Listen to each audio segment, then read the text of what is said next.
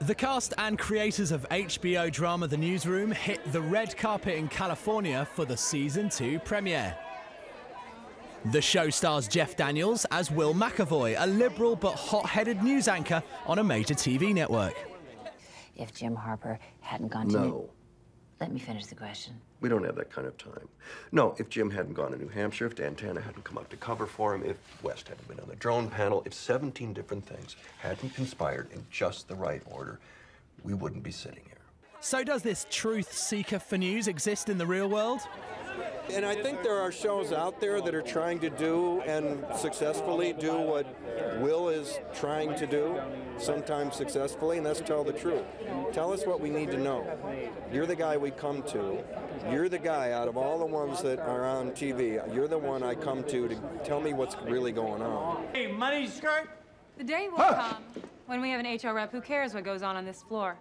And on that day, sir, I will dance upon your grave. Reciting stock quotes and wearing a skirt?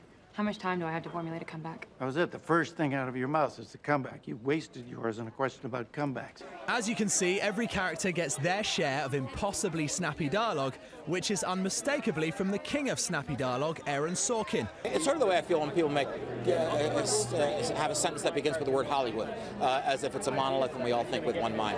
There's a ton of different media, and some of it's news media, and some of it's great, some of it maybe a little bit less than great, and that's how I feel. Hey guys, it's Andrea here. Now before you dash off, make sure you check out these videos next. First up, we've got the gorgeous Selena launching her fashion line in Berlin. We don't talk to her about Justin though. It's too soon. It's a touchy subject. Come on guys, get back together. Do it for the fans. Or check out Amanda Bynes arriving in court yet again, this time wearing a rather strange blue wig. This is a wig, but you'd never guess. And guys, don't forget to hit subscribe.